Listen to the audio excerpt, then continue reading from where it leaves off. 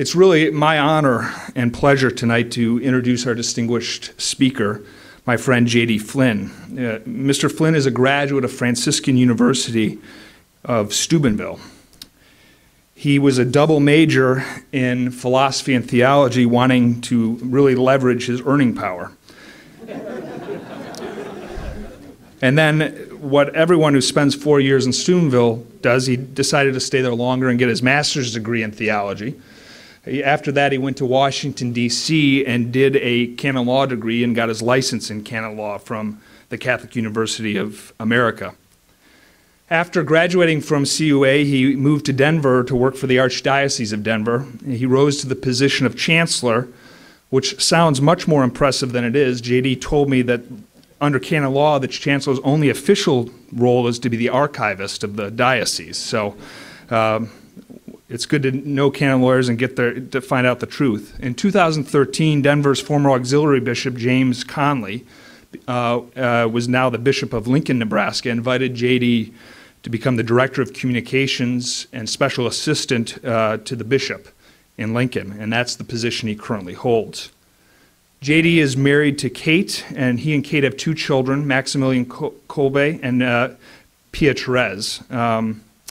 Tonight he'll be giving a talk entitled, "The Truth is Always Pastoral, Canon Law and the New Evangelization," which is certainly a timely topic between the Extraordinary Synod and the Ordinary Synod and the increasing calls we hear to divide pastoral practice from doctrine. So please welcome me and welcome J.D. Flynn.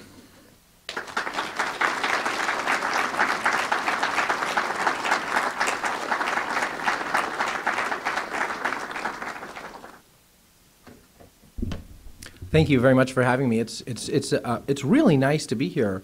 Actually, I have been listening to NPR for a long time, even though I don't agree with a lot of what they say. And so, for as long as I can remember, I've been hearing like really dulcet voices telling me about the Herman Miller Aeron chair, and that's you guys. When I found that out, I was really impressed. Also, Gerald Ford is from here. If you didn't know that, that was something that I learned today that I thought was really neat about Grand Rapids. So you have a nice town here insofar as you have Gerald Ford and the Herman Miller Aeron chair. I do want to thank you for having me, Connor. I want to thank you for inviting me. I want to thank the Catholic Lawyers Guild for inviting me, and the Authenticum group, Catechetical Foundations, for inviting me to speak with you here this evening. Somebody said that you have a lot of new faces, and I'm just wondering how true that is. If you've never been to an Authenticum lecture, would you just give me a sense of that by raising your hand? So that's really neat. Yeah, thank you for coming. This lecture series, so that you know, is really something that's pretty impressive. I checked out the website, and the Authenticum Lecture Series has had some really incredible speakers. You've had Duncan Stroik speak with you, you've had David Whalen, you've had Steve Ayers, you've had Dennis Marshall. If you haven't been to this series before, I hope you'll come back, because they just have a history of having really, really incredible speakers, and I don't want you to think that the talk that I'm going to give is a reflection on what they ordinarily have, which is something that's really, really quality. So I was telling a friend of mine about this series and how impressive it is and how esteemed these lecturers are, and he asked me, okay, well, that's really neat. Why did they invite you? And I think the reason is because some of those guys probably don't want to come to Michigan and 5-degree weather. They want to wait until it's going to be nice. But when I got in my car this morning in Nebraska, it was 1 degree, and I wanted to get somewhere warmer, and I did. So for me, this is awesome. I'm really, really grateful for that. Also, I work cheap, and I heard that there would be wine and cheese and crackers, and so I came. So here I am. But I really do want to thank you very much for having me. I'm very grateful. And when Connor extended the invitation for me to come, he asked me to talk about this idea of canon law and the new evangelization. And I think the reason for that, as Connor mentioned, is there's a lot of interest right now in the law of the church, the disciplinary norms of the church, the structure of the church, and how that relates to our mission, our common mission as evangelists, as missionary disciples of Jesus Christ, as Pope Francis says, and it is an interesting topic, and it's one that I think there's a fair amount of confusion about today that I hope maybe I can I'll probably contribute to the confusion, but I'd like to add even just a little bit of clarity if I can. Tonight what I'd like to do is I'd like to just do three things. First of all, I'd like to just talk a little bit about the meaning of this term, the new evangelization. What is the new evangelization? What is it and why does it matter? Then I'd like to talk for a couple of minutes about the ways that canon law, my discipline, help to guide and direct the mission of the new evangelization. In other words, what can the new evangelization learn from canon law and what can it extrapolate from canon law as a sort of directional outlay. And then I'd like to talk a little bit about the relationship between mercy and truth in the pastoral ministry of the church. So I want to talk about the new evangelization. I want to talk about what canon law can sort of teach the new evangelization. Then I want to talk about mercy and truth. And I want to do those three things because I want to offer some reflections that I hope can help to make us here tonight become better evangelists. Evangelization is our common and most important mission. Pope Francis has said something over and over that I've really been struck by. He says the church, and the idea is older than his, but I've heard him say it half a dozen times. He says the church does not have a mission, the church is a mission. And that's true. The church is a mission, and that mission is the salvation of souls. And when we talk about the church being that mission of the salvation of the souls, we're not just talking about the institutional church, the hierarchical constitution of the church. We have our bishop here tonight, and I think that's very kind of you to come, Excellency. But when we say the church is a mission, we're not just saying the bishop is missioned. We're not just saying the priests who are here are missioned. All of us are members of the church, are part of the body of Christ, and so all of us are responsible for the mission of the church, the formation of missionary disciples and the salvation of souls. And so I'd like to say some things tonight that can help us to perhaps become better missionary disciples of Jesus ourselves, perhaps help to make disciples of all nations, and to rebuild Christian culture, one heart at a time, one mind at a time, one soul at a time. Rebuilding Christian culture is exactly what the new evangelization is about. I was baptized a Catholic as an infant, but I didn't grow up practicing Catholicism. I was raised mostly in a Presbyterian church, and when I was a senior in high school, through a neat series of graced events, I ended up coming back to the church. And as I came back to the church, I kept hearing about this term, the new evangelization, and then I went to college at the Franciscan University of Steubenville, which is more or less New Evangelization U. And so I kept hearing this term, new evangelization, but I found that when you ask people about it, a lot of times they don't quite know what it means. It's a term that's become really ubiquitous in our language, but it's not something that many of us precisely define.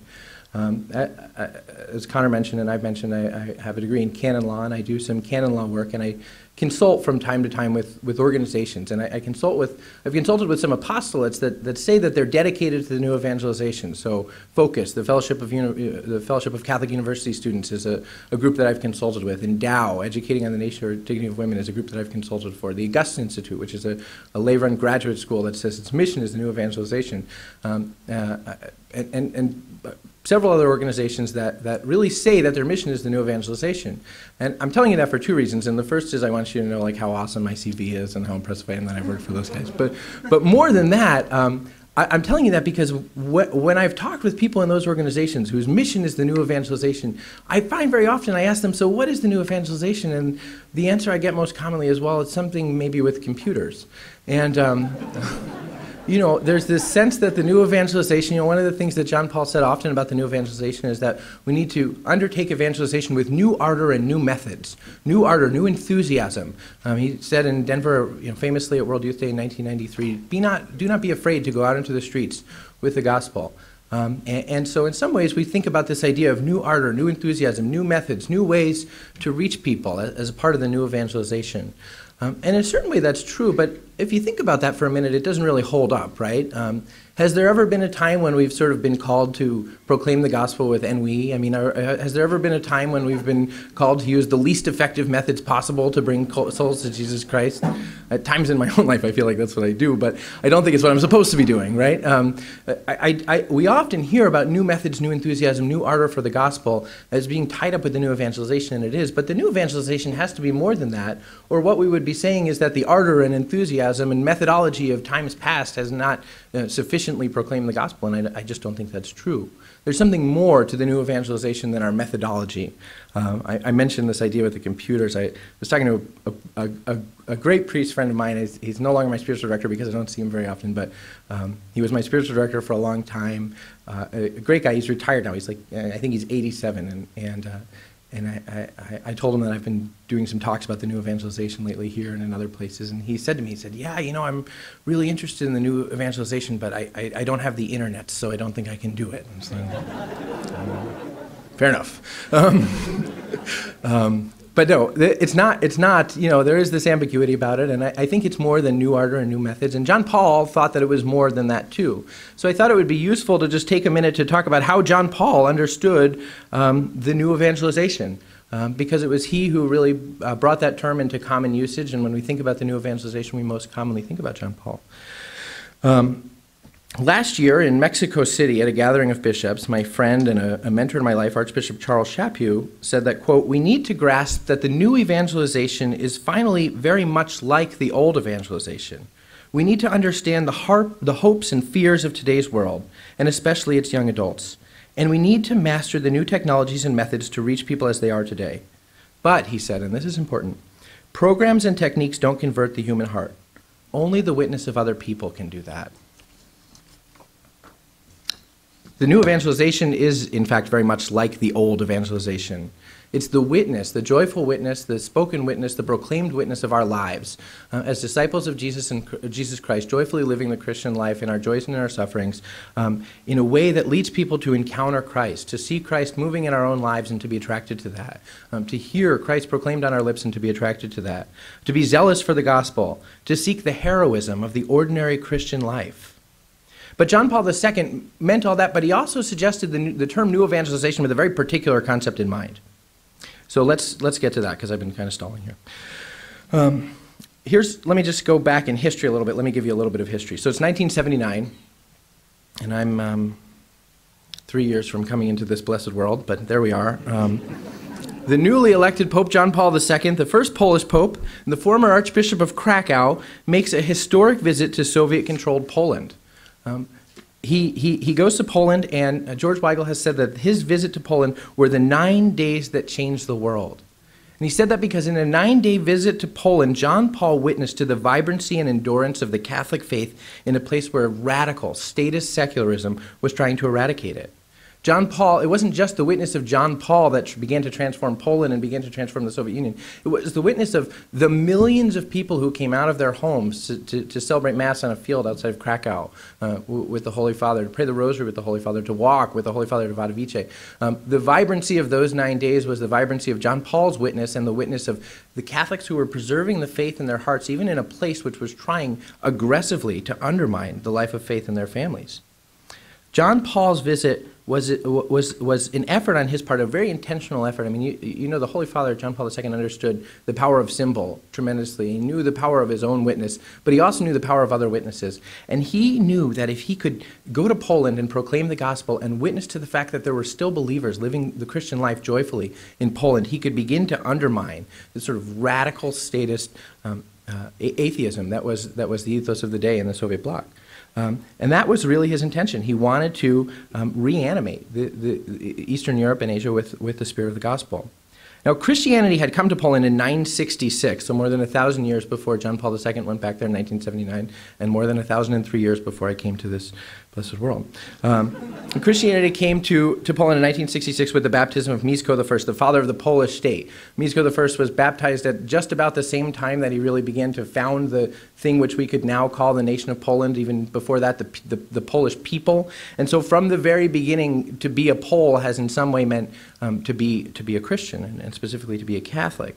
And you could see that, I mean, if you know anything about the history of Poland, which I didn't until recently, but I've been learning about it, the Polish people have produced saints and missionaries and holy families and holy vocations in the context of an authentically Christian culture, which became, as sort of statism developed, an authentically Christian nation. But the establishment of Poland as a satellite state of the Soviet Union at the conclusion of the Second World War inaugurated an era of secular, materialist, and communist indoctrination on the part of party organizers and state officials. This was the context in which a new dehumanizing system of communism was trying to repress something which was essential to the identity of the Polish people, in which John Paul II came to Poland, speaking in the ruins of a once proudly Christian country. That was the context in which he proclaimed for the first time that, quote, a new evangelization has begun. as if it were a proclamation, even if in reality, as if it were a new proclamation, even if it is in reality the same as ever. It was in the context of a piously, devoutly, and beautifully Christian place that had begun to lose the sense of its own Christian identity, and in that way had begun to lose the sense of its own identity entirely, that John Paul II said as he witnessed to the endurance of the Christian life, a new evangelization has begun. When John Paul referred to the new evangelization, he was expressing a commitment to the re-Christianization of this nation with deep ecclesial roots. John Paul wasn't talking, when he said a new evangelization had begun, about what we call ad gentes missionary activity. He wasn't talking about going somewhere where people have never heard the gospel and translating the Bible into their language and proclaiming the gospel. That's an important thing, but it wasn't what he was talking about. And he wasn't talking about catechesis either. He wasn't saying these are people who have the faith, but they need to learn more about it. He was saying these are people who have been baptized, whose very identity in some ways is consistent with Christianity and tied up with Christianity, but who have never encountered the person of Jesus Christ. That's what the new evangelization was.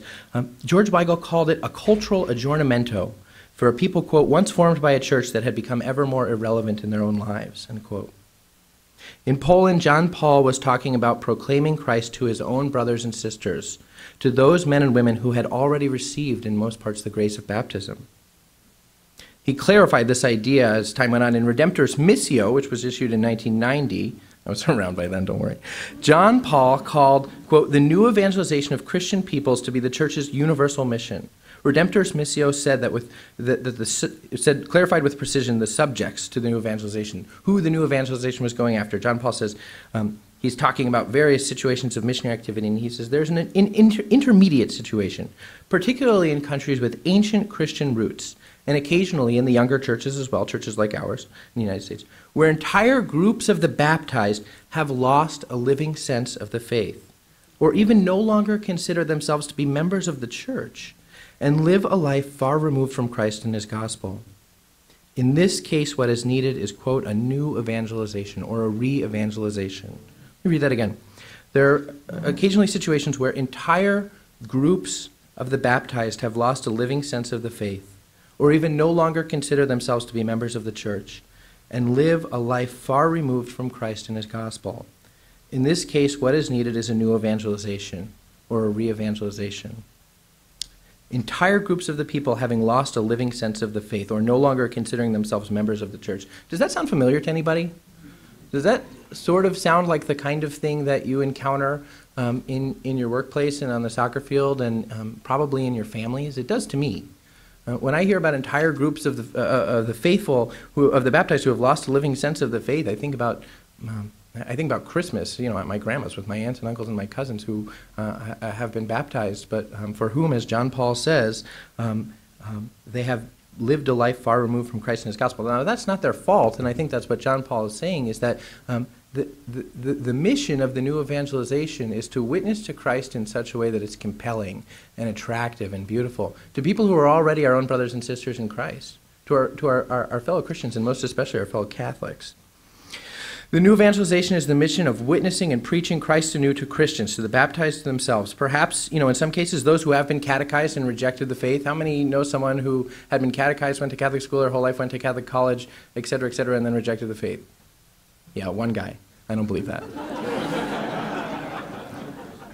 After I said one guy, Father in the back raised his hand because he didn't want this kid to be alone. The two guys, but I don't think that's true either. Most of us, I think, know someone who has been catechized and rejected the faith. And then he says, or perhaps those who have been baptized and never heard the gospel or responded to it.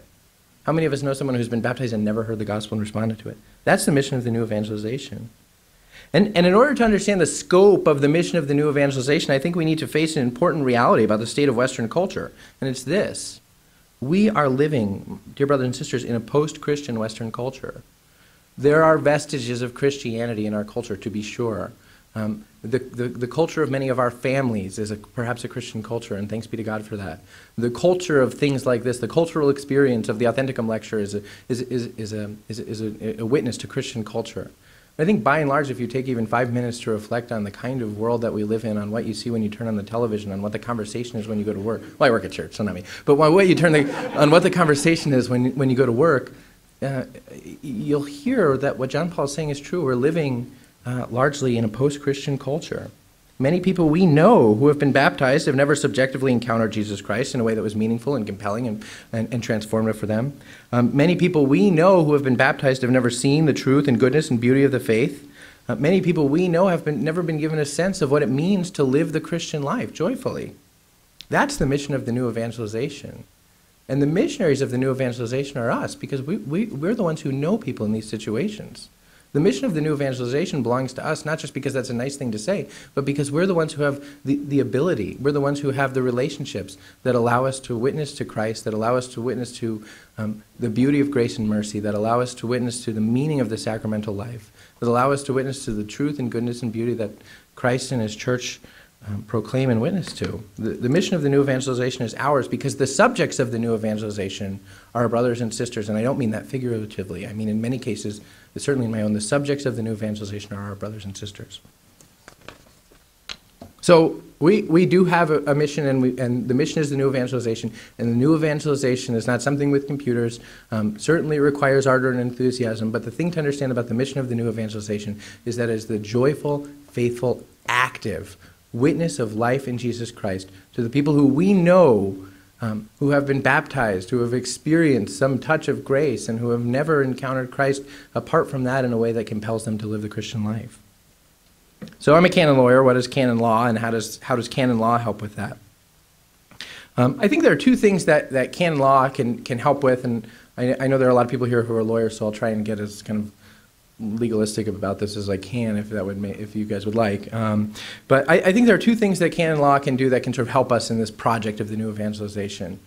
Two things that canon law can teach us about the new evangelization. The first is this. The first is that canon law can help us to understand who that means. If the new evangelization is the proclamation of the gospel to Catholics, the witness of the gospel to Catholics, the first thing that canon law can do is really give us a very clear sense of who is a Catholic. And that sounds like a really silly thing, but I find a lot that when I ask people who is a Catholic, I get kind of really interesting answers. A Catholic is a person who goes to Mass. A Catholic is a person who can profess the creed in good conscience. A Catholic is a person who subscribes to a particular set of beliefs that the Church subscribes to. A Catholic is someone who goes to Mass more than just on Christmas and Easter. A Catholic is someone who, if they only go to church on Christmas and Easter, at least they don't take my seat in the pew because that's rude. Those people only come once a year and they take my seat. Right? Really, if you ask yourself who is a Catholic, who's the subject of the new evangelization, but sometimes we don't have clarity on that, and it's an important question, and I'm going to tell you why it's an important question in a minute, because maybe it just sounds like quibbling, and perhaps it is. But canon law, it's canon law who teaches us, that teaches us who is a Catholic, and it grounds it in something that I think is really important. Here's what Canon 96 of the Code of Canon Law. You know what I should have done is I should have read the canon and then asked the bishop what canon it was, because he's a canon lawyer. I think he would have gotten this one right. But, maybe I'll do that if I come to a canon later. Or maybe I won't because I want to get invited back here. Gerald Ford is from Grand Rapids. Did you guys know that? So here's what Canon 96 of the Code of Canon Law says about who is a Catholic. When it's asked this question, who is a Catholic, it doesn't start with a Catholic is. It starts with this: by baptism, one is incorporated into the Church of Christ and is constituted a person in it, with the duties and rights which are proper to Christians in keeping with their condition insofar as they're inclusive. By baptism, one is incorporated into the Church of Christ and is constituted a person in it. A Catholic, one way or another, is a person who has been baptized and therefore been incorporated into the Church of Christ, which subsists in the Catholic Church. Does every single Catholic, does every single Christian have a perfect relationship of communion with the Church? No, but there are some sort of questions about ecumenism that we could get in here that I don't want to, because I want to make this point. A member of the Church is a person who has been baptized. A member of the Church is not a person who has filled out their parish registration. We moved 2 years ago, and I haven't filled out my parish registration yet because I told my pastor, well, we're members of the church because we live here, and he said, no, you have to fill out this form. And so we're playing this little game now, except I think he forgot about it and I haven't, so I don't know what to do. So anyway, neither here nor there. You should fill out the paper. But you're not a Catholic. You're not a member of the church because you filled out the paper. You're not a member of the church because you profess or don't profess the creed. You're not a member of the church because you have faith or not. You're not a member of the church because you believe or not. You're a member of the church by virtue of one thing, and it's this: baptism. And that matters because when Canon 96 says by baptism a person is incorporated into the Church of Christ and constitute a person in it. What that means is that when we are incorporated into the church, it's something that we can't undo in any way by ourselves, by our own actions. You can't undo your baptism in any way. You can't make yourself not baptized. When you're baptized, you're configured to Christ. You're remitted from the penalties of original sin, and you are configured with the character of faith, hope, and love. Someone could say that even better than I could. But when you're baptized, you're configured in a certain way. You're changed. And the way that you're changed is you're drawn into the person of Jesus Christ, the church of Jesus Christ, to become a member of Jesus Christ, of the body of Christ, not only in this life, but in an eternal perspective. You become a member of the body of Christ. And the body of Christ is manifested on earth in our church. And so the Catholics are Catholics by virtue of baptism. Now, why does that matter? Why am I sort of harping on this? Because baptism gives us something that really nothing else gives us. Bishop, do you want to play the canon game, or you want me to just say what it is? This is a tough one, so I'll just say. Canon 849 says that that the baptized are reborn as children of God and configured to Christ by an indelible character, and therefore incorporated into the church. Being a member of the church is coterminous with the idea of being configured to Christ, and given the capacity by being configured to Christ to love as God loves. To share in the inner life of the Trinity. Now, by virtue of being baptized, it doesn't mean that whatever we do for the rest of our lives, we will love as God loves. It doesn't mean that we'll share eternal life with God. We can be baptized, be a part of the body of Christ, and still lose our eternal salvation. But by virtue of being baptized, we can share in the inner life of the Trinity. And by virtue of being baptized, we can escape the universal call to holiness. Baptism has the power to incorporate us into the family of God in a way that no choice of ours can totally repudiate it. And if we're serious about the new evangelization, the first thing we have to do is start with the idea that every single person who's baptized is called to holiness. And every single person who's baptized is our brother and sister. And the reason I make this point is because very often it's very easy for us to congregate with those who already think like we do. It's very easy for us to congregate with those who already believe like we do. It's very easy for us to think about the church as those people who go to Mass with us and who sort of like to talk about, kind of churchy stuff after Mass and who are generally sort of polite and well-scrubbed. It's very easy for us to think about the church in that way. But if we do that, we're cutting off a great number of our brothers and sisters, and we're undermining the fact that they're called to holiness and we're called to help them with that holiness. So the first sort of sense that we need to have of the new evangelization is it's our obligation to our brothers and sisters who are called to holiness in the same way that we are, and that the church needs those people. The body suffers without its members. The body of Christ would suffer without us, and the body of Christ suffers without those who are not incorporated into the life of the church in a full and concrete and active way. And so the call of the new evangelization is a call to people who can't undo the fact that they're baptized, who can't undo the fact that they're our brothers and sisters in Christ, who can't undo the fact that they're united to us, and who are called to holiness. And we need to begin with the idea that because we are baptized, because anyone is baptized, we have the profound capacity to become holy. This is the starting point for the new evangelization. We need to share the very good news that baptism confers the capacity to love as God loves. When we talk to the baptized who aren't sharing in the life of the church in a regular way, we can share the good news that their baptism, this gift that they already have, makes us their brothers and sisters, that we perceive that we're responsible for them, and that they have the grace to meet the challenges of their lives. Baptism is a grace, and the grace of baptism gives us the capacity to love perfectly as God the Father loves perfectly. So it isn't enough for us, I think, when we engage in the work of the new evangelization to say that someone ought to turn away from sin. Because the fact of the matter is a person who's baptized has more than just ought to turn away from sin. The good news of the new evangelization is that the baptized have in some way the freedom to turn away from sin. Already possess in their baptism the capacity for faith, hope, and charity. Sharing the good news about what it means to be a baptized believer is a compelling witness to the new evangelization. Sharing with people that they are incorporated into our body and that matters to us is a compelling invitation to share in the life of Christ. Sharing with other people that they have been set free by their baptism is a compelling witness to the meaning of the Christian life and to the meaning of redemption. I think we ought to start with that. The truth is that everyone wants to love well, everyone wants to love, and everyone wants to be loved. We're made to love, we're made to love, we're made to be loved, and so we want that. I don't know any person who doesn't want to be loved, and I don't know any person who doesn't want to give love either. Blessed John Duns Scotus says that heaven is the experience of eternal beatitude, the experience of loving and being loved eternally, because that's the nature of the Trinity. And our baptism is a foretaste of that. That means that the central message of the new evangelization is this: to each person who is not participating in the life of Christ, to each person who is living, as John Paul says, as if the gospel were irrelevant to them, the first message is this: you are a member of our family, the family of God. You're a member of this people, the people of God. You can be set free from every sin that binds you because you, in your baptism, have the capacity to love as God loves. So I mentioned that I didn't grow up practicing Catholicism.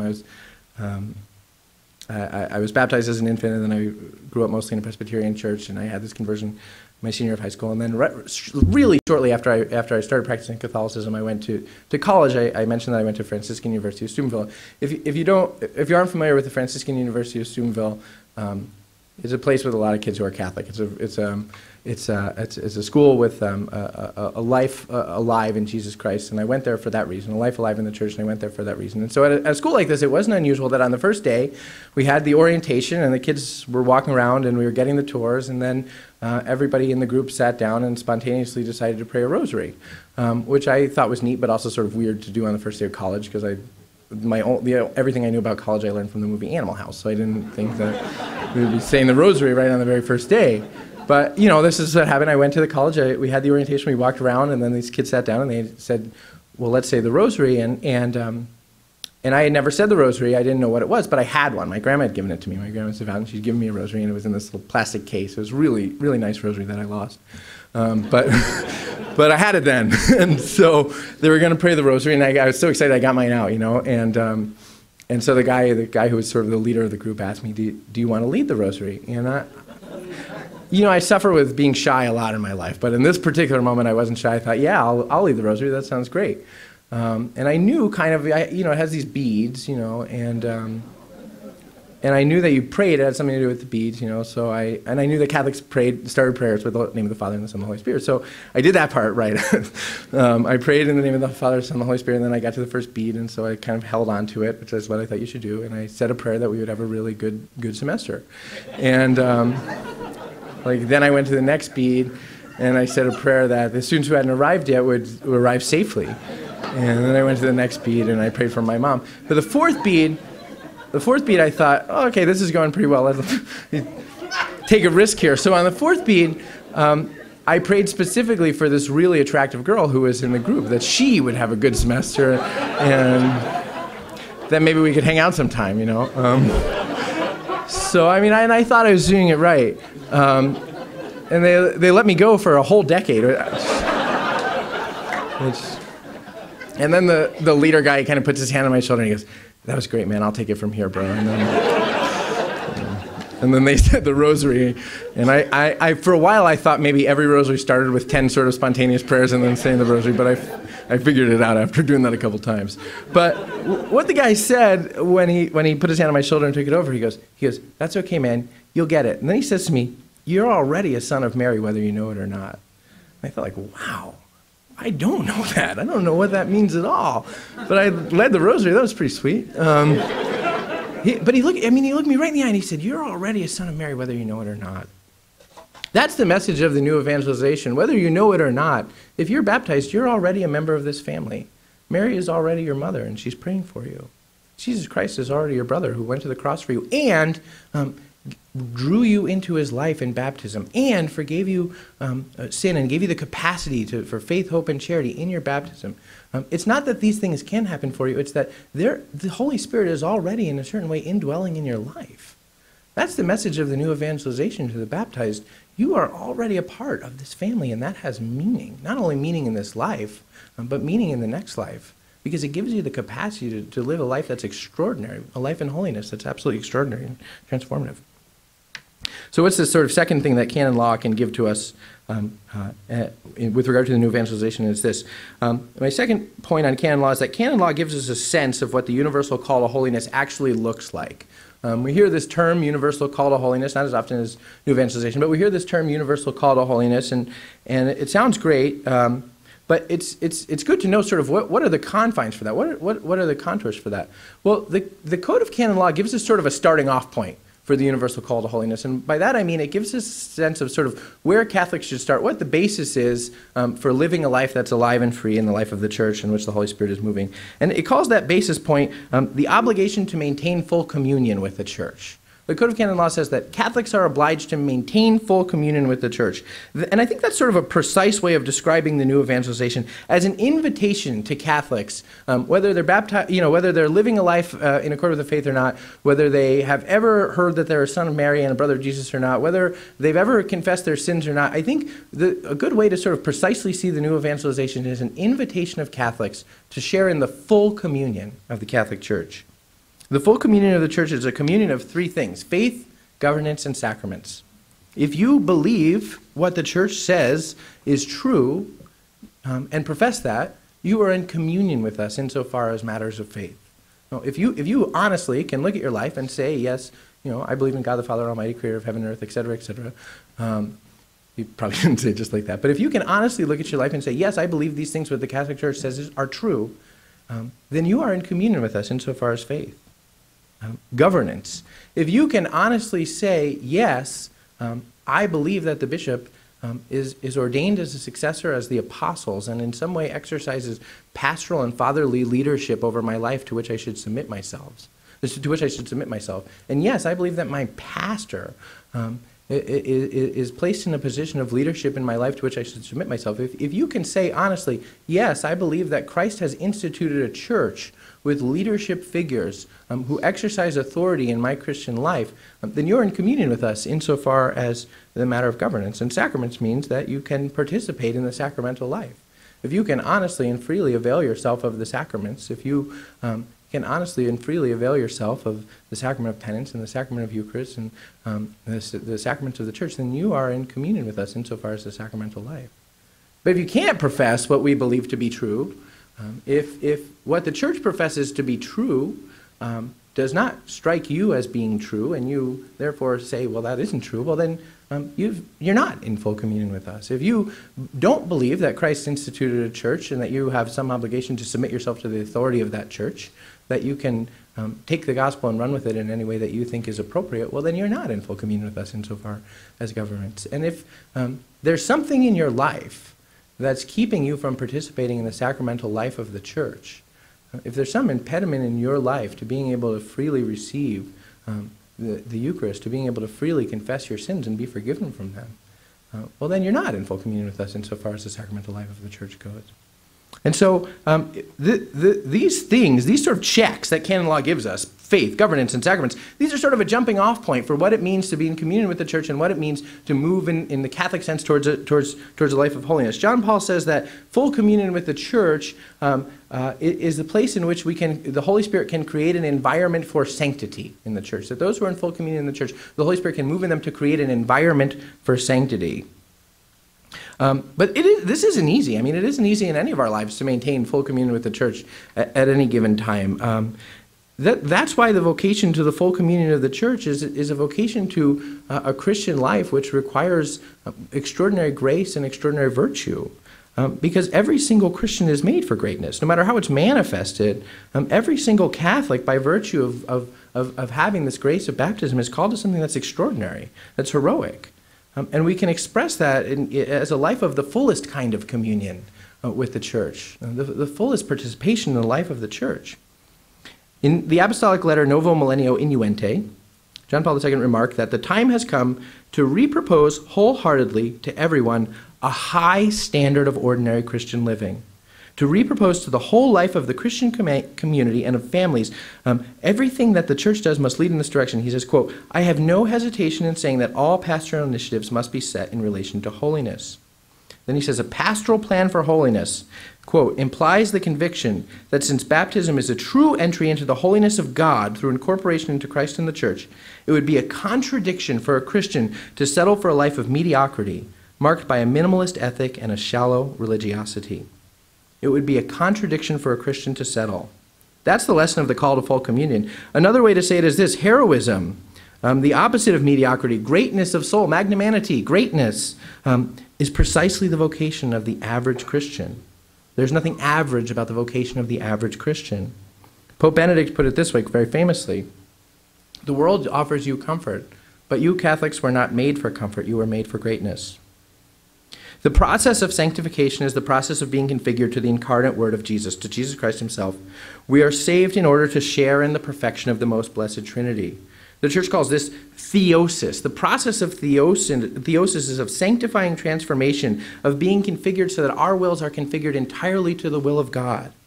And it's in this process, which is a grace that we can't possibly merit, we can't possibly achieve on ourselves, but it's in this process that we achieve the most intimate communion with Jesus Christ and with his church. It's in this process of sanctification, of becoming holy, that we enter into the fullest kind of communion with the church and with Jesus Christ. Most of us, I think, will only be made imperfect and only be in the fullest kind of communion with Jesus Christ and his church in the process of purgation after our deaths. But that doesn't mitigate the fact that our vocation is to aspire to holiness, to pursue holiness. That our vocation, as John Paul says, is to recognize that baptism is a true entry into the holiness of God, and to recognize, quote, that it would be a contradiction to settle for a life of mediocrity. The end and purpose of the Christian life is to love the Lord our God with all our heart and soul and mind, and to love our neighbors as ourselves. That's what it means to love as God loves, to love the Lord our God with all our heart and soul and mind, and to love our neighbors as ourselves. We cannot settle for anything else, brothers and sisters in Christ, because that's the vocation of the fullest kind of communion with Christ and his church. The Second Vatican Council calls our role in our own salvation, quote, the dignity of causality. Because we have dignity, Christ calls us to participate in the process of our own sanctification, to choose in a daily way the things which will make us holy instead of the things that will draw us further away from Christ. It would be a mistake, unless I'm being unclear, which I may be, I think it would be a mistake to reduce what I'm saying to a kind of Pharisaical Pelagianism. What I'm not saying is that we need to earn our own salvation. And I'm not saying that sort of observing the law, canon law or otherwise, in itself is the criteria by which we'll be judged in all eternity, that we've kept the law only in the sense of, sort of the external formalities of exactly what the church says. Instead, I'm saying that the law is what John Paul called the pastoral, quote, the pastoral plan that orients us to holiness. What the church asks of us in our daily lives, that the church asks us in this season of Lent to abstain from meat on Fridays if we're under the age of that, I can't remember what it is, but 60, right? 64, to abstain from meat if we're under 64, which I am, and to fast on Good Friday and Ash Wednesday. That we observe those things, what the church calls us to is what Paul calls, quote, the pastoral plan that orients us to holiness. If we're in full communion of the church, if we can profess the faith of the church, if we submit ourselves to the governance of the church, if we share in the sacramental life of the church, there is what John Paul says, quote, space for the Holy Spirit to indwell in our lives. But I don't think the common mistake today is the mistake of Pelagianism, the idea of having to earn our own salvation. I think perhaps at one time it was. I think perhaps at one time there was a sense that, the Christian life, and it was called the heresy of Pelagianism, and it was a long time ago, but the sense that the Christian life, achieving sanctity was something we just sort of had to do on our own. I think the common mistake today is the reduction of the meaning of religious experience, reduction of the potential for extraordinary holiness, and a disordered sense of the end of religion, the telos of religion, so to speak. I think the mistake today is the idea that the faith, the church, our religious faith, is something which can help us in a jam. It's something that can make us feel better when we're down. It's what Rod Dreher and others have called moral therapeutic deism. The idea that God is out there, and he wants us to generally be nice to each other, and if we're sad or if we have a problem, we can pray to him and he will be there for us. I think that's the prevailing attitude about religiosity today. And it's not only that I think that, it's that a bunch of sociologists from Notre Dame did a study of people who are under 35, and they asked them a lot of questions about God, and the conclusion is that nearly everyone in America who's under 35 is a moral therapeutic deist. We think generally we need to be nice to each other. We think generally we need to be fair. We think generally we need to be kind. We think that God is sort of out there and that he'll be there for us in a pinch or if we have trouble or if we're sad about something. And that's what we think the meaning of religiosity is. That's what we think the meaning of our religious faith is, according at least to these sociologists. Not me, but that's what the majority of people in America under 35 think religion is. Moral therapeutic deism. Some basic principles and a God who will be there for you when you're sad. But what that is really is a reduction of the reality of the Christian life, which is that God just doesn't sort of want to be out there and then be there for us when he's sad. God doesn't want the sole purpose of the church to be to sort of comfort us in moments of difficulty or to pass us from one life phase into another. That the purpose of the church, the purpose of the Christian life, is our total union, the total union of our will with God's, and this experience of eternal beatitude, this experience of eternally sharing in the inner life of the Trinity. That's a lot more meaningful, it's a lot more compelling, and it's also a lot more difficult. Because if we're moral therapeutic deists, as the sociologists at Notre Dame say most people under 35 are, if we're moral therapeutic deists, then our religion really doesn't demand very much of us at all. And we don't really have to demand very much of it either. We want to, be able to kind of know some prayers to say when we're sad, and maybe from time to time at certain moments in our life we want to write a passage and we want to sort of have some idea of what it means to be nice to each other, but that's about it. But that's a reduction of intimate, eternal, everlasting communion with God that comes from our ability to be perfected as God is perfect. But I think, there's confusion about this that comes from all over the place, and what the confusion does is it favors the subjective experience of religion over its purpose. When I talk to people I know who don't practice any religion, or when I talk to people I know who don't practice Catholicism, and I ask them, why don't you go to any church, or why do you go to this church instead of coming to Mass, which is where I'd like you to come, they tell me that they went to Mass a couple times and they didn't feel fed.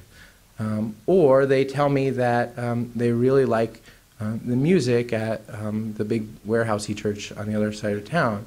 Or they tell me, and that's why they don't go to Mass. Or they tell me that they can find God in nature.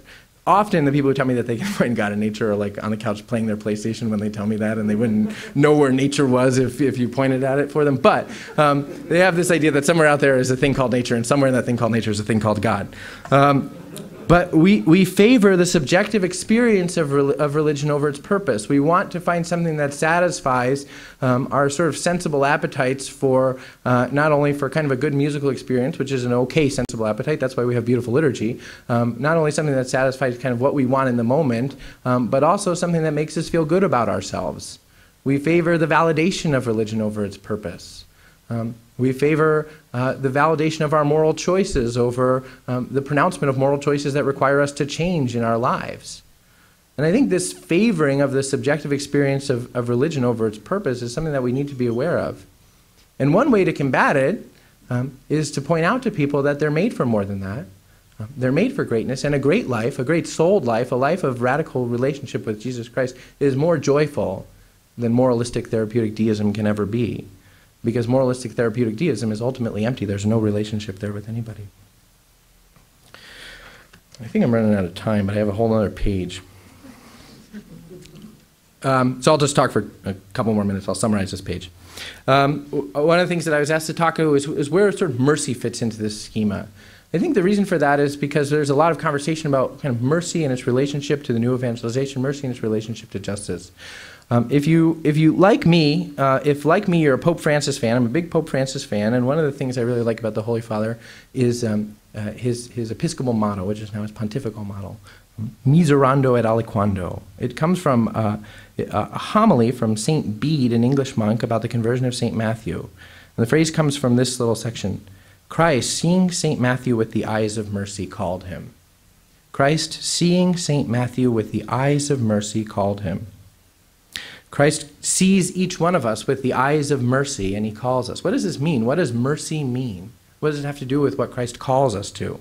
We already know that Christ called Matthew to a life of extraordinary holiness, and that Christ calls each of us to a life of extraordinary holiness. What do the eyes of mercy have to do with that? If I can, I'd like to share just a brief story. It's my favorite kind of story because it's about me. And it takes place at a time when I was hardly worthy to be called a Catholic, a grave sinner, mired in pride and sinfulness and selfishness. It takes place last week. Well, last week was kind of a tough week for my family. I had to work a lot. I had a bunch of early mornings and then a bunch of late nights. So I was like working from early in the morning to late at night. And our kids both had this stomach flu. And so my wife had no help, and she had these two cranky kids with the stomach flu, and they were getting sick all over the place. And I hear that it was really gross, but I don't know because I was at work. And so it's just a rough week, especially a rough week for my wife, and it's been cold, obviously, and so the kids couldn't go outside, and she didn't really get a break, et cetera, et cetera. We've had some other stuff going on, so it's just a long week. And my wife is practically a saint. I mean, she's genuinely the best person that I know. But we handle stress differently. My wife is also the most German person that I know.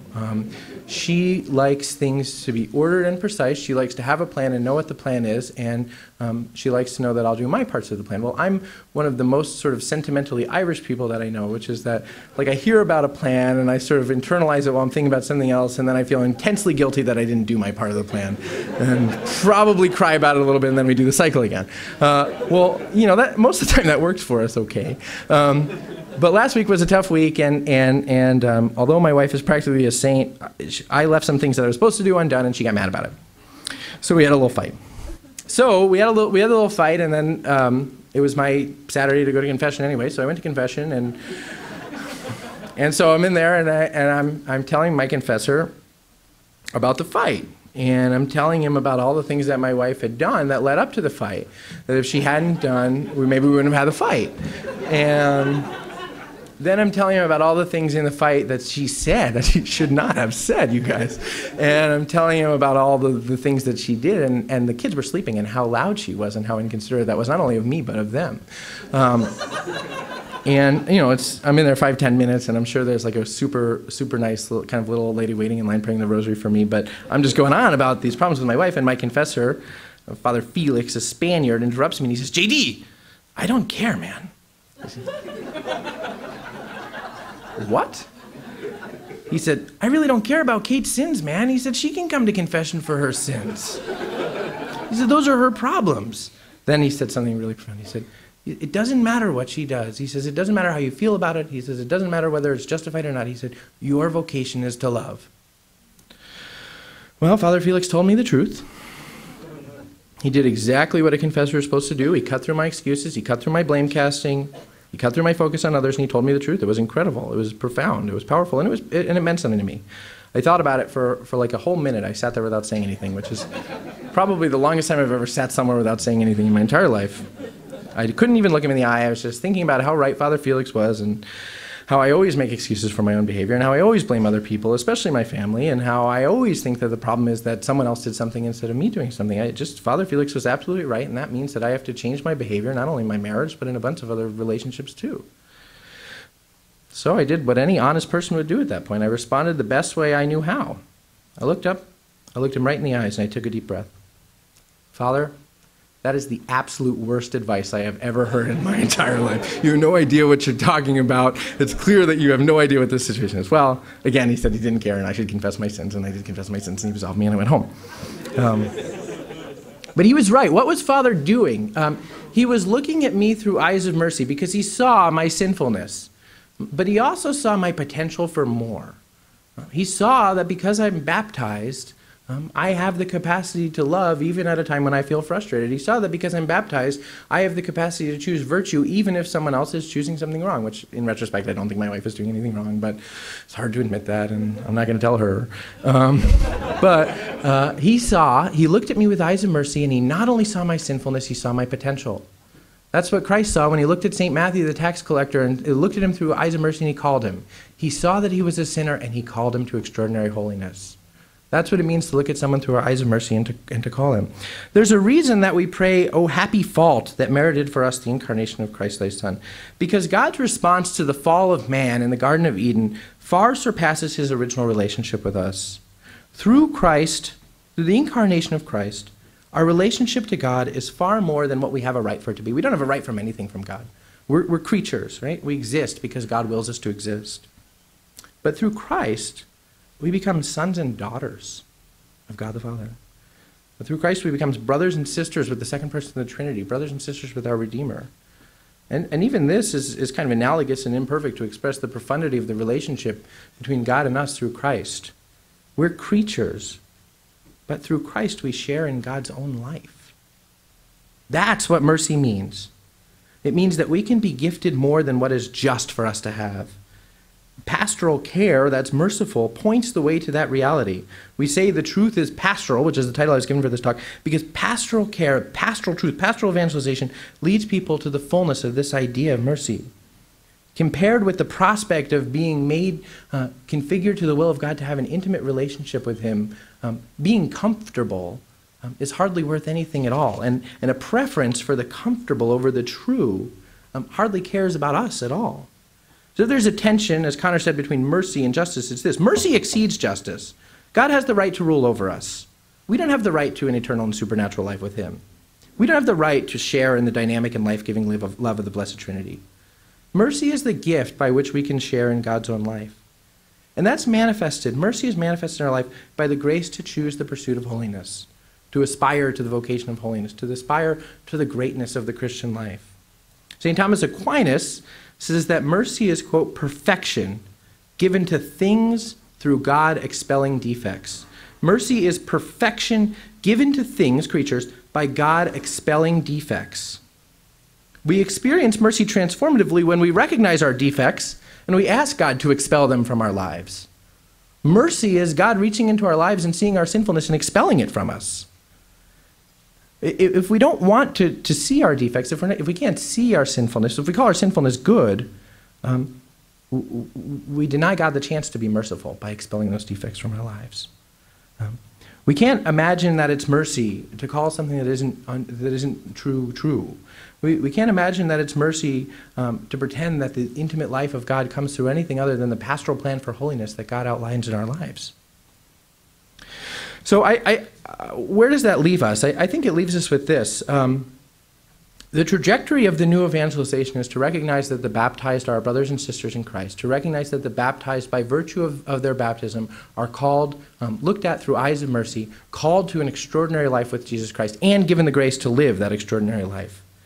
If we want to make disciples of Catholics, we need to begin by recognizing the power and meaning of baptism. We need to begin by recognizing the power and meaning of our own baptism, that God has called us for something extraordinary, and we need to open ourselves to the will of God to find out what that extraordinary thing is and to follow after it. We need to recognize the power and meaning of the baptism of others, that they're made our brothers and sisters in Christ, and we have a responsibility for them, and that they too are made for something incredible and something great. We need to recognize the pastoral plan for holiness, that John Paul says the extraordinary life of the average Christian. We need to recognize the centrality of mercy, mercy the thing which makes this intimate relationship with Christ possible through our sanctification, through the holiness that God puts into our life by expelling our defects. Mercy is a critical part of the new evangelization. Mercy helps us to live in full communion, helps us to live the potential of our baptism. Holiness, the potential of our baptism, is sharing in the inner life of God. I think there's a temptation today sometimes to think that mercy mitigates the expectations of the inner life of God. That mercy, is to see where someone is and not to call them to something greater. That mercy is not to call someone out of sinfulness, not to call someone out of a relationship that needs to change. That mercy is to comfort someone, to be there with them, instead of to have the kind of relationship with them that knows what God has called them to, and to invite them to that.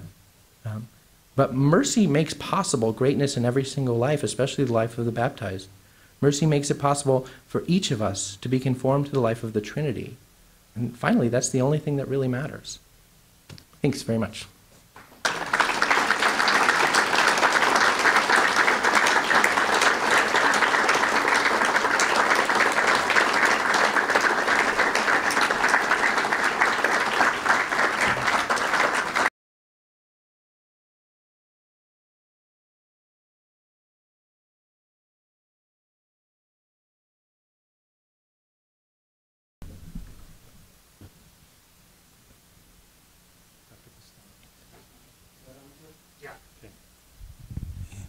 Can you address this issue that you started to touch on at the very end concerning mercy and justice, and how seeing with the eyes of mercy does not, in a sense, eliminate the demand of justice, but does something in above and beyond that? Because isn't that the great danger, that be merciful, let's not worry about it? Yeah, I think there is a tremendous danger of sort of being reductive about the Christian life as a consequence of what we think of as being merciful. I think Dives in Misericordiae is the second encyclical of John Paul II, and it's about mercy, and it's just fantastic. So you should read that because it's going to be better than what I'm going to say here. But one of the things that he says in that is that mercy is a superabundance of justice, that mercy takes what is just and gives a double portion of it. So if what is, so I think kind of contemporarily we have the idea that mercy is, to show mercy on someone is to absolve them of their responsibilities, to tell them that they don't, that they don't have the responsibility that they once had. But what John Paul says in Dives in Misericordia is that mercy is the gift of giving someone not only the ability to meet their responsibilities, not only the ability to meet what is just, but the ability to go beyond that, to have something more than that. And I think that's really central to our Catholic soteriology, our Catholic sense of salvation. So as Catholics, what do we believe that it means to be saved, to have eternal life? We don't think that it means that Christ went to the cross and he merited salvation, and we're sinners and will always be sinners, but sort of Christ's sacrifice covers over our sinfulness and that's the end of it. Instead, we think that Christ went to the cross and died and was resurrected and redeemed death and resurrection in such a way that through his grace, through baptism into his life, we can not just sort of be covered over with Christ's perfection, but we can share in it. We can be freed from our sinfulness instead of just having it kind of covered over. I think that's what mercy is. It's being freed from the thing by meeting it. There's a consequence to our sinfulness. The consequence to our sinfulness is a rupture with God. Mercy is not just sort of saying, well, we'll forget about that, don't worry about it. That's not true. What's true is saying there's a bridge past this rupture with God, and not only that, not only can you be restored to the original state of man prior to the fall of man, but you can have something more intimate with that. Because through Christ, through baptism, we don't just have what Adam and Eve had. We had something 10 million times better than what Adam and Eve had. We had something far more meaningful in our relationship with the Trinity. We know that because the Eucharist is present to us. That Adam and Eve couldn't eat, and we take and eat the body of Christ, and so we know that we have something far more profound. So the danger, I think, always is this idea that mercy just absolves us of our responsibility, that to be merciful is to tell someone they can't do it, they won't do it, it's too hard, and they don't have to. But real mercy, God's mercy, is to say it is hard, and I'm going to give you the grace and the ability and the tools to do it, and I'm going to be right there with you for it, and there's going to be consequences. Does that make sense? Time for one more. There's a guy in the back and a guy right here. And another guy who's pointing at the guy in the back. That's awesome. That's fantastic. I guess my question is about the new evangelization. So as it sounds like part of the theme that I hear running through there is there's a lot of lukewarmness out there. And you talk about, our family, it's also people who are baptized, but also our literal family. How have you found ways that are effective to kind of, I guess, shake people out of that lukewarmness? Have you seen any great successes or demonstrations of this new evangelization? The question is, how do you reach people who are not fully actively living a life of faith, who are baptized? One of the things that for me, I mean, has just been effective in people who are my friends and people who are my relatives who have returned to a fuller life of the church is the transformative power of beauty. Benedict XVI, borrowing from Hans von Balthasar, says that modern man is in some ways, relativism is so profound in our culture that we're in some ways incapable of perceiving immediately what is true and what is good. But he says, Benedict says in a beautiful phrase, beauty is the arrow that wounds. So I have there's a great little book called Wounded by the Arrow of Beauty. That's a series of essays by Benedict XVI on beauty. You should get it. Or have him come here and give a lecture about it. Awesome. But I mean, I know people, I can name people who have come back to the church as a consequence of beautiful liturgy, of inviting them to beautiful liturgy, and that moving something in their own life that they wouldn't have otherwise seen. And I'll answer one other answer, and I think it's this. I think the authentic witness of the Christian life is an incredibly compelling thing in people's lives, and here's what I mean by that. If we think that we're going to be really effective evangelists by just sort of going out and telling everybody how much we love Jesus and how they should love Jesus too, we probably won't. But where I think we're most effective is where we share our lives really and truly with other people in a way that witnesses to how God is working in our lives. And I'm going to tell a story about my wife, a good story about my wife, because I want to redeem the other thing. So our daughter, we have a daughter, and Pia, and Pia's 2. And when Pia was, we adopted her on the day that she was born, and she came home with us like 2 days after she was born. And so she had her 5-day checkup, 5 days after she was born. And at her 5-day checkup, they did some blood draws, which is typical. I don't know if it's typical for every 5-day checkup, but it's typical for kids with Down syndrome. So they did some blood draws, and Kate and the baby came home. And then like an hour later, the nurse called my cell phone. The pediatrician's office called my cell phone, and the nurse said, you and your wife need to come into the pediatrician's office. And I never go to the pediatrician's office because I'm a dad, and moms usually do the hard stuff. And so but I said to the nurse, I said, "Wow, that sounds really, really ominous. That sounds scary." And she said, "Yeah, you need to go to the pediatrician's office right now." So we went to the pediatrician's office, and our daughter was with us, and we knew that something was really wrong because when we walked in, the receptionist kind of came out from behind the desk and gave my wife this big hug, and we looked at each other and just thought, like, "Oh crap." So it was kind of our daughter had a kind of leukemia, and so they told us that she needed to be admitted to the hospital right away. So we took her to the hospital, and she was admitted to the hospital. And that night, she had 2 heart attacks, and her life was saved by the doctors. But if her life had, if she hadn't gone to the hospital, if we hadn't gone to the checkup, we would have lost her. Well, she's had leukemia twice, and in her little life, she went into remission after 3 months the first time, and then after 9 months the second time.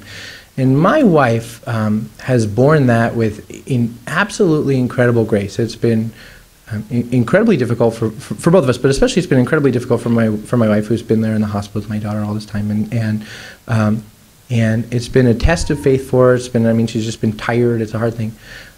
My wife knows five women who have come back to the church because she shared with them how she was suffering and what God was doing in that suffering, how she was suffering and that it had meaning, how she was suffering, how she was struggling, how she doubted, and how God responded to that. What I love about my wife is she's profoundly honest, like when I don't do the things I'm supposed to. But what I love about my wife is she's profoundly honest, and in this cross that she's been given, this cross that we've been, my wife has been incredibly and profoundly honest about doubt, about fear, about just difficulty and tiredness and uncomfort. And she knows 5 women who have come back to the church because Kate said, I didn't think I could carry this, and I fell asleep saying the rosary, and I knew that the Lord was with me, and that was enough for me. Or there was a time when we didn't know if our daughter was going to make it, and my wife told a friend, I don't know if Pia is going to make it, but if Pia doesn't make it, I know that she'll be in heaven, and I know that her suffering will be worthwhile.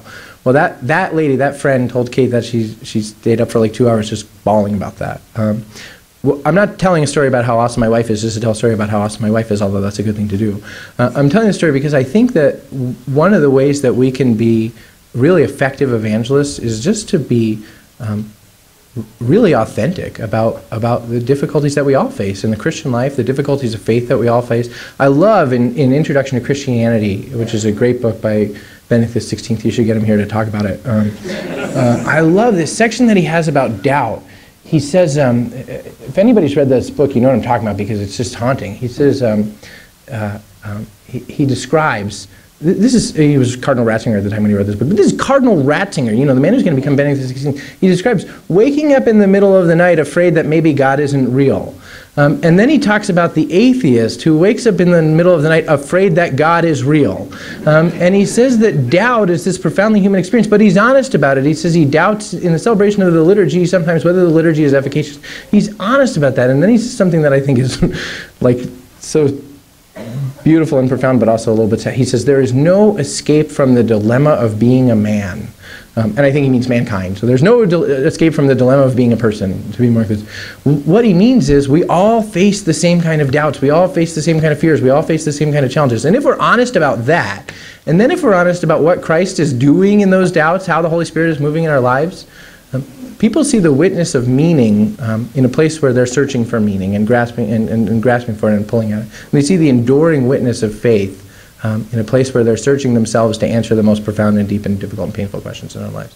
So I think it's authenticity more than anything else. It's the authenticity of our own lives. That's something that I've seen for sure. So anyway, Let's give Mr.